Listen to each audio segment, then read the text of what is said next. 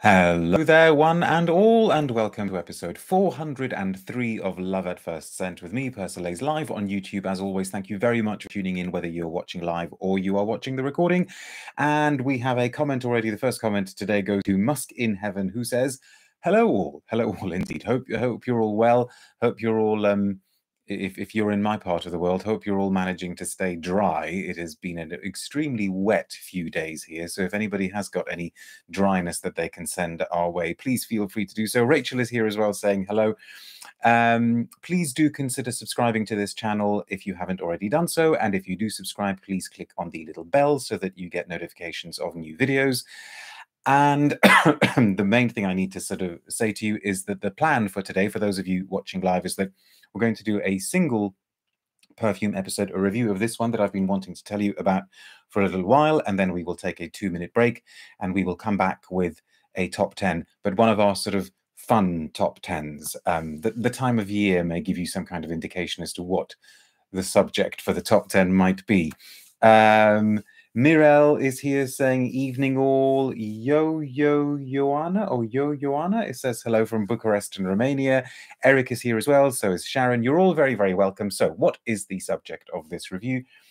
It is a flanker. I hinted about the existence of this flanker a little while ago in a fairly recent video. It's a flanker to one of the most successful and most highly regarded, most loved scents from Lalique. A lot of you will know that in 2006 they released Encre Noire, black ink, composed by Nathalie Lorson,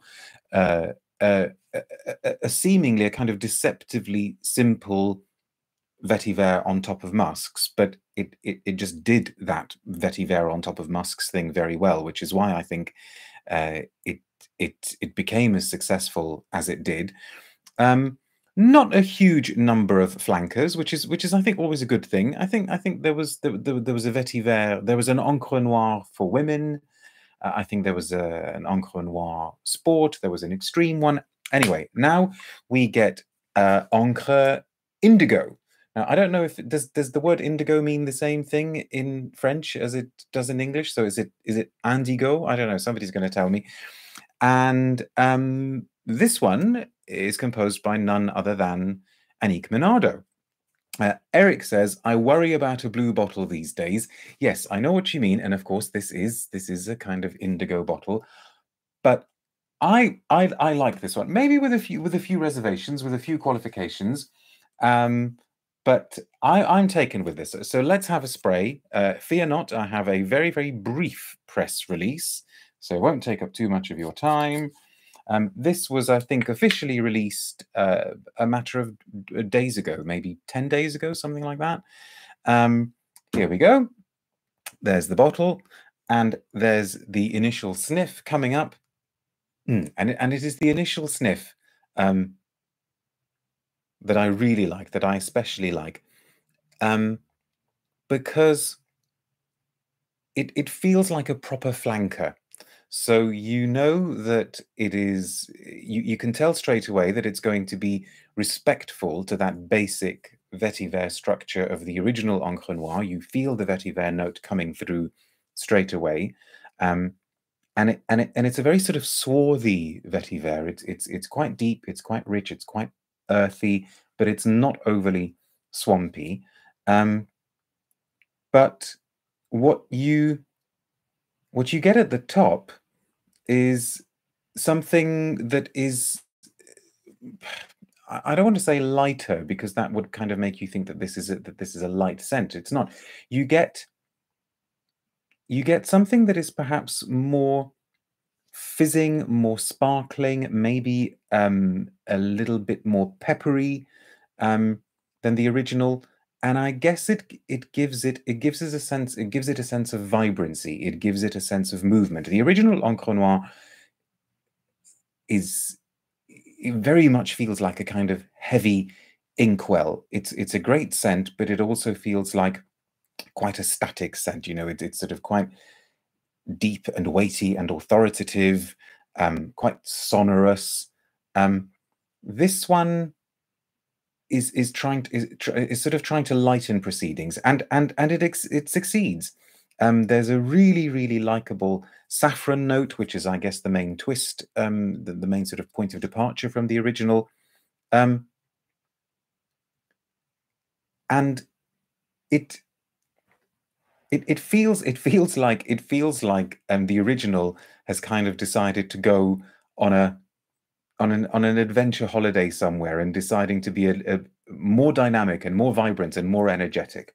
I'm going to talk about the qualifications and the reservations in a moment, but let us see what I can tell you from the actual press release, which, as I say, is very, very brief. It says, "We're delighted to share with you latest men's fragrance Encre Indigo, an artfully unconventional scent for a new generation of free spirits and a thrilling sequel to Lalique's iconic bestseller Encre Noire." Artfully unconventional. I mean, I would go with this idea of free spirits and maybe something that is thrilling. It says it's a spirited symphony of soaring citrus and piquant berries. Okay, maybe not so much on the citrus, but berries, sharp, peppery berries.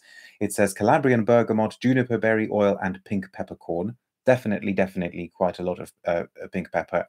And you can get the juniper as well. Then it says we've got the silky smooth flow of undulating spices with bay oil from Madagascar, black tea from Korea, and saffron. Now, I'm not getting a huge amount of black tea, but it's that saffron, and maybe actually the bay is what is giving it that aromatic feel that is very, very attractive. And then finally, a deep, inky signature of earth and smoke, vetiver oil from Madagascar, patchouli oil, ambergris, and mossy earth. And as per usual on Love at First Scent, I have got a blotter that I sprayed. What time is it now? That I sprayed just under 2 hours ago. And this leads me to my qualification stroke reservation. It probably doesn't stick around as much as you would like it to. And a lot of people, I think, reaching for a flanker of Encre Noire are going to want something that has got the tremendous sillage and the longevity of the original. This is definitely quieter on the sillage. Again, yet another example of a newish scent that is turning down the volume controls. There seems to be a lot of that happening at the moment. And it does kind of go into its musky base fairly quickly. But on the other hand, and this ties in with something else we've been talking about lately, you can pick up 100 mils of this for under £100, which nowadays actually feels like something of a minor miracle, because according to the official information I've got, 100 mils of this is £89, so not even £90, people, and 50 mils is £75. And I think this is so much better and so much more attractive and so much more convincing and so much more balanced and more interestingly made than so many of the things out there that we're being charged, you know, £350 and £400 for. So much better. And I think it would also make a very, very, very interesting feminine scent. So thumbs up for me from this one for sure. What are you all saying? Oh, okay. A lot of you seem to be saying that the video is not running for you. Although some of you are saying that the video is running for you. Okay, well, that is a little bit bizarre. Some of you have got the whirling ring of death. Some of you are saying that the video is just loading for you, but for a lot of you, it's working fine. Okay, well, I'm not sure what I can do about that if it's working for some of you and if it's working for isn't. Everything here on my screen says that the live is going ahead. So maybe once it's uploaded, you can go back and watch the recording. So sorry about that, folks, for those of you watching live. M says that was happening on another live stream that I was just on. Must be YouTube. Okay, well, really, really sorry about that. But if you're watching the recording, please let me know what you think of the scent if you've tried it. I'm going to have one final sniff. For me, it's that combination of the saffron and the patchouli and the vetiver that really, really sells this. The vetiver does not go down the swampy route, which is also a big selling point for me. And you can see Annick Menardo's love of darkness and blackness here. I think it's pretty good. I think it's pretty good, and it's one of the best things that Lalique have given us for a little while. So apologies to those of you who've been experiencing technical difficulties, but as I say, perhaps the recording will be available for you to watch. That's all I've got to say about this one. We will give YouTube a few minutes to sort itself out, hopefully, and then we will come back with our spooky top 10 for 2023. Okay, thanks very much for watching. See you soon. Bye now.